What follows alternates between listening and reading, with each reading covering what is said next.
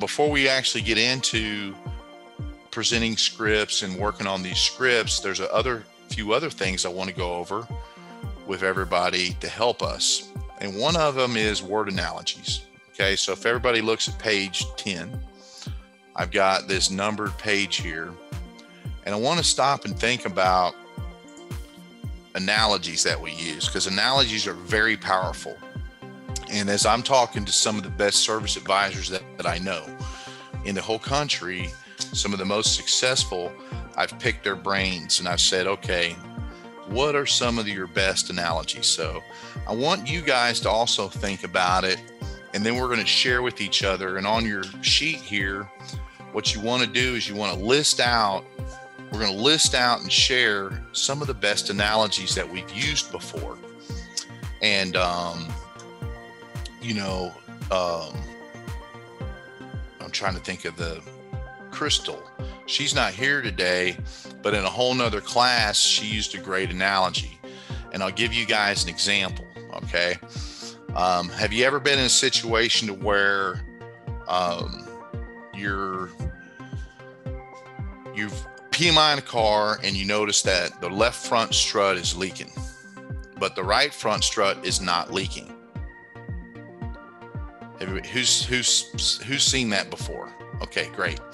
So sometimes the customer doesn't understand why they have to change them both, because we're recommending both, correct? We recommend both the front struts because we want to do them in sets. And so what's a good analogy that a lot of you guys probably have used in the past when you're describing that to a customer? Anybody?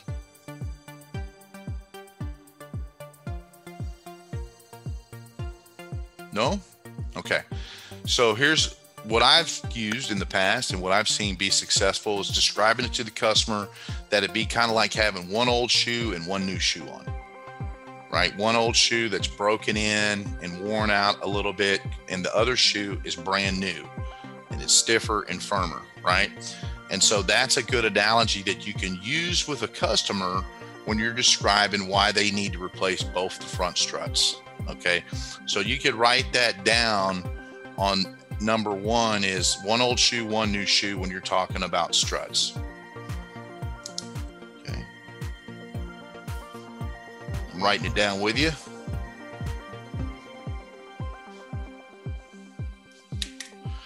All right, so Steve, could you share with us an analogy that you've used in the past when you're talking with a customer or selling any service repair work? I've actually used like for codes. If customers went to say a parts store and they got a code, I have told them that they give you the code like at the top of a Christmas tree, and then you have to go from that top of that Christmas tree and start diagnosing why that general code is up there. Okay, so you're describing it to them like if one light bulb's out and none of the lights light up. Is that what you're saying? Well, a lot of our customers here in Cookville will go to like O'Reilly's and they'll give them like a general free code pull. Yeah, and that usually their stuff will only give them like what it could be, then that's where we can start, and then go down and check all the components that go with that code to find out which one is actually. But how do you use the analogy and comparing it to a Christmas tree? That's the part I'm curious. The code that they got at O'Reilly's is like the top of the components, like a general, say an EGR code or something. Yeah. They give them a C349 or something, and that means say that goes to a single system and gives you a starting point for the tech to start. Okay, what goes with all that C349 code or whatever it is. So then you have to start diagnosing, okay, is it this. We'll go down one side of the tree. Okay, that's all good. You go down. Oh, here we go. Huh? Good. All right. Well, thank you for sharing. So that's one that's, well, I mean, some people might get it better than I do. I mean, but that's okay. I mean, but I just appreciate you sharing. And, obviously it works for you, how you're doing yours over there. I was just wondering how you were connecting those dots for the customer. And so I'm thankful that you shared that. Now, so that's an interesting one. So with check engine lights and selling diagnostics, I don't, on that one, I don't think I use any type of analogy. I do tell them that, kind of like what Steve's talking about, that, we have a fault code that gives us a general area of the failure on the vehicle. But however, what the technician needs to do now is he needs to go through a flow chart, kind of a process of elimination to pinpoint the actual cause of your engine light illuminating. So good, but thanks for sharing. How about you, Gene? Is there a particular analogy you've used in the past? I was thinking there's a couple of them with driveline related things. First one would be like all-wheel drive system. We didn't really do tires back where I came from in Ohio, but we saw a lot of driveline transmission and transfer case issues. We had a lot of complaints on binding up, transfer case binding up, and it's related to the tires being mismatched. And it's almost like saying like it's twisted like a pretzel, and then a kind of light bulb comes on for the customer because they're wondering why you're not wanting to charge them $2,500 for a transfer case when it really doesn't need it. Or I was also thinking like a wheel bearing situation in the front. We did a lot of front wheel drive, anything basically front wheel drive with hub bearings on it. I've seen over the years, if you put one on, one will go bad right after the other. So I just kind of tell people, it's coming. It's going to be right behind it. You better just replace both of them with the mileage and everything on it. So. Okay. And so do you use an analogy when you're doing that, when you're letting them know, hey, you should go ahead and just get both of them done? Because it's like, and you compare on the wheel bearings, I did just based off the history and how common it was all the time. Okay. But the transfer case was, they don't understand. Yeah, they just never understood it until you told them like that, because it literally just binds up really bad when you don't. I'm sure you guys experienced that before. But that's the only way they really got it over there at the shops. Okay, good. Well, thanks for sharing yours. I like the binding up, kind of like twisting a pretzel. I do like that. So if you're describing that particular failure to a customer, how about you, Nick? Is there any good analogies? And technicians use analogies too, because they're constantly, for technicians, they have to kind of sell it to the advisor before the advisor can go sell it to the customer. So they're basically describing the failure to the advisor too. So have you used anything, Nick? Oh, you got your mic. I thought I unmuted that. Sorry. That's all right. So yeah, I've used it in regards to coolant. Whereas as it gets old, it starts to break down. It can conduct or store electricity like a battery. Okay. Electrolysis. Eating away interior components. Okay, so over time it breaks down. And explain that again. It can conduct or store electricity like a battery.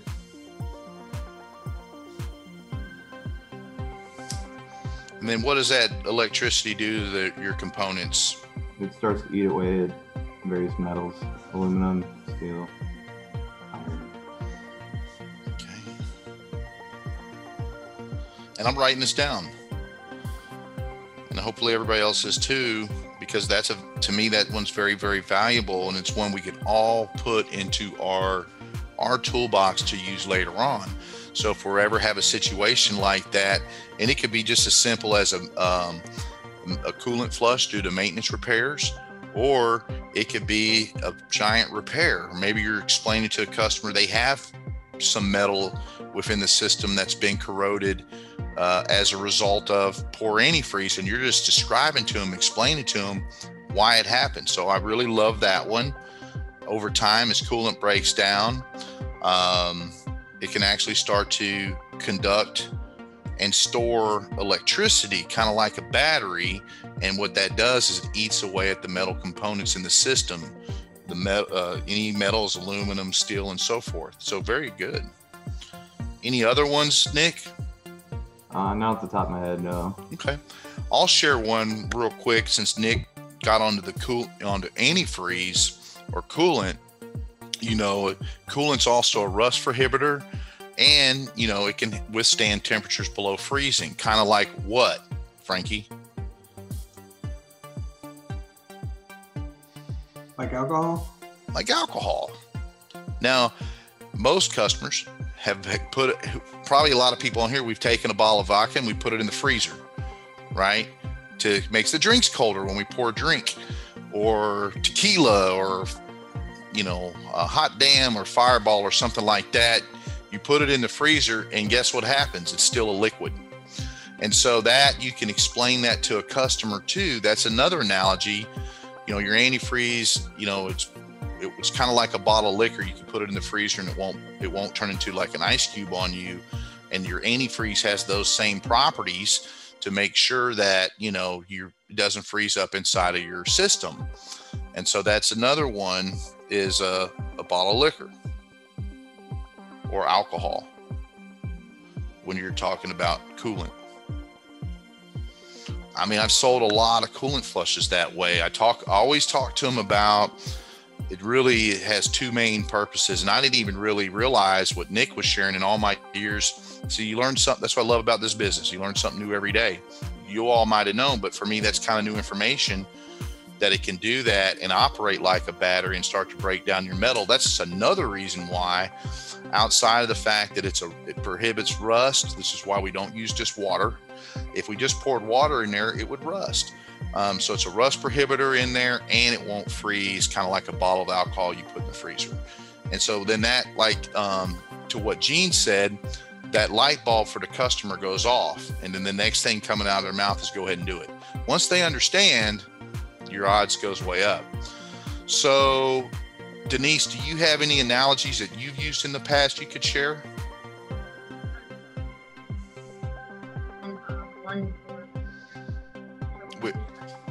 We can't hear you. Can you move in a little closer? Can you hear me now? That's better. Yep. Mm-hmm. So Lost you again. Mm-hmm. Can you hear me now? Barely, but yeah. I'll turn my deal up too. I don't know. All right, go ahead.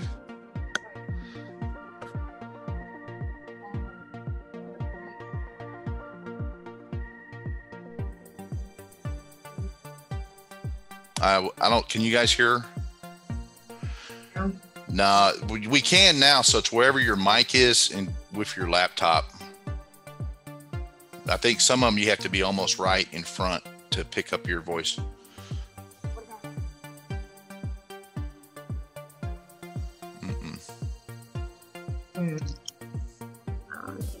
Now that right there, where you are right there, we could hear it. Right here? Yep. Perfect. All right, cool. So with brakes and rotors, I'll say you don't want to put something new on something old. That's why we do brake pads and rotors. When we get into like the diagnosing, check engine lights, I use a blood work kind of analogy. So the reason why we have to test the check engine light is because kind of like doing blood work. When you have something wrong with you and they do blood work, they're trying to figure out what's wrong with you. That's why we're basically doing blood work on a car. Love it.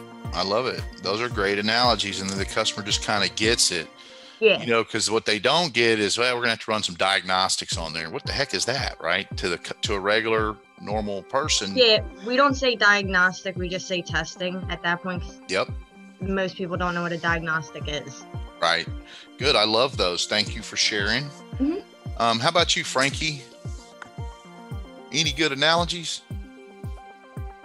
I've never actually learned any analogies through the years. I know when I was at the parts store, I would used to describe ball joints as your kneecaps. Okay, that's a good one. That's a good one. I mean, because what we're trying to do, the whole idea behind these, because when we get into that presentation portion, we start talking about that system.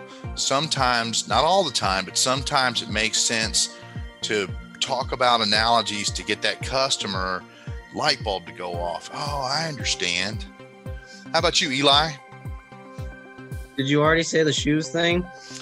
Yeah, but you could re-say it. You probably say it better than me. I know. Chloe and I had the same answer last time when on the last class, and it's anytime tires, brakes, or shocks and struts, they always want to do. Can I just do the one side? I'm like, well, you don't really buy a pair of shoes out of a set or a pair. It's just like the same thing. I always describe to them. It's the same thing as buying a pair of shoes. You buy a pair of shocks. You buy a pair of rotors. And most people, as soon as you say it, they get it right away, and they're like, "Oh, okay, I get it." Yep. Good. So and then Jeff, how about you? Jeff, could you have a mic over there? I see you're in your car. I know you're going on a hunting trip. Good to see you, by the way. Yeah. This would be a really good webinar for my one of my service writers. Good. I get calls, but I do my best to get the customer in the door, and once they're in the door, my service writers pretty much take care of it. And I'm sorry, I can't really think of anything. That's okay. I'm taking notes, and I want him to watch this and take notes too. Yes, sir. It's an excellent webinar. Thank you, Jeff. Thank you. You will get a copy of it as well, so you can share with your team. Great, thank you. You bet. So, Scott, are you available?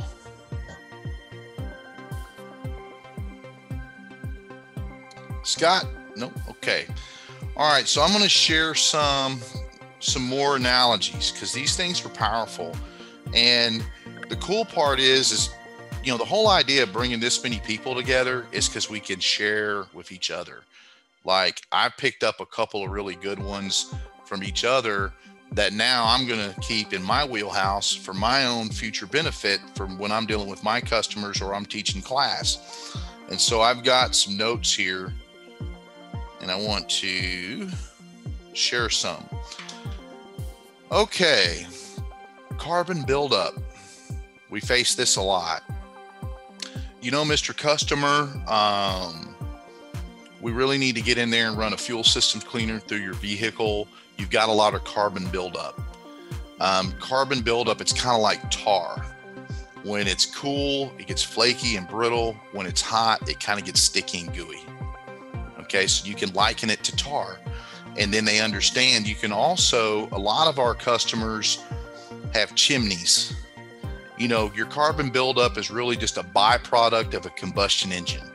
And periodically, you need to clean out all that carbon and get it out of the system, just like cleaning the soot out of your chimney.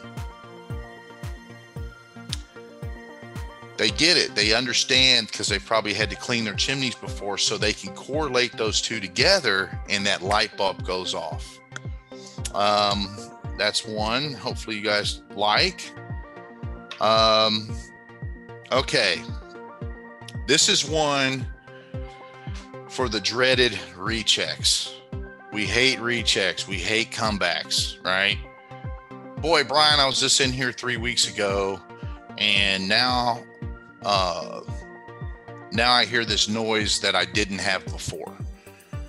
Okay, and what happened? Why didn't you guys tell me about it? And I'll use the light bulb, actually. I'll say, well, it's kind of like this, Mr. Jones. If I come over to your home for dinner and you invite me over, I come over and I go use the restroom. I walk in the bathroom and I hit the light switch and the bulb goes out, right? I mean, I didn't make the bulb go out, and it was good 1,000 times before that. It just so happens, there's a millisecond between the time a part is good to the time it fails. And so apparently when we had your vehicle here 3 weeks ago, one of two things happened. Either it hadn't failed yet, or my technician just was unable to discover that. We just didn't see it, because certainly if we were aware of it, I'd have brought it to your attention and we would have presented it to you then. But again, it's just like walking in a room and turning on that switch, that bulb goes out. There's no way that anybody could know that it was going to go out. Okay. And you know, it's just one of those things that it's good all the way up until the point that it's not. And it happens just that fast. And when I explain that to a customer like that with the light bulb going out, because I think that's probably happened to everybody in the world at least one time, where you go in the room, you hit the switch and the bulb goes out on you. But you didn't do anything to cause that. And you had no way of knowing that it was going to go out right there. And that helps people to understand if they have a failure not far behind a repair you did at your shop. And that helps people get it. But I always do kind of, I also accept the fact that it's potentially could have been there, and that we just didn't catch it. We didn't find it. We didn't detect it. And I do apologize, but I also leave open the door that let's not forget the fact that it could be just a brand new failure, that there's no way that we could have found it before. And that's when I'll use that light bulb going out analogy.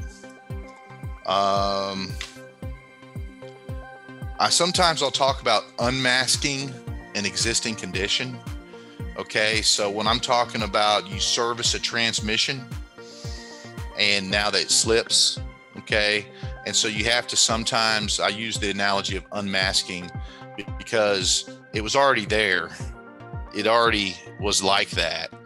We just unmasked that condition by doing the service, which is something that you always want to be careful of with transmission services, especially if they're having shifting issues already. And it's probably more in Gene's wheelhouse than anybody on transmissions. But I know that being able to describe that and explain it to a customer like that has gotten me out of the doghouse before. And so I just wanted to share that one.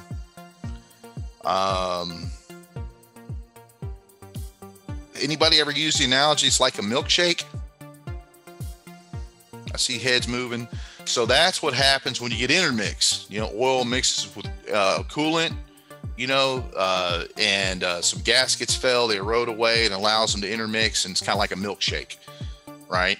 I've heard one of the best person I've ever seen sell coolant flushes. He would, now this analogy is particular to Georgia, and it's going to happen so this one might not work for everybody, but there's a river in Georgia that's known for just being completely nasty. It's not one you want to fish out of nor swim in. It's the Chattahoochee River. And so anytime he was describing something really nasty in terms of fluid condition, he would compare it to the Chattahoochee, you know, and so that customers would laugh about it. They would get it. They understood. And I thought that was a great use of an analogy. Now today, with today's vehicles, they're very complicated. And they have to be reflashed and reprogrammed. Kind of like what, Nick? I see Denise said something. I'm gonna let Nick tell us. What could you compare it to that's a common thing that everybody uses? Not too sure. Okay, who could help him? What about these things? Don't they have to be updated? Your computer, right? There's software. And so just like on your phone or your computer, occasionally it's going to need an update, and your software in your car is no different. Now the customer gets it because everybody nowadays just about owns a smartphone, and they understand that they get updates all the time. Well, what the heck does an update do? Well, now when we're talking about flashing a car, reprogramming a car, you know, we can compare it to a software on a laptop, a computer, or a phone.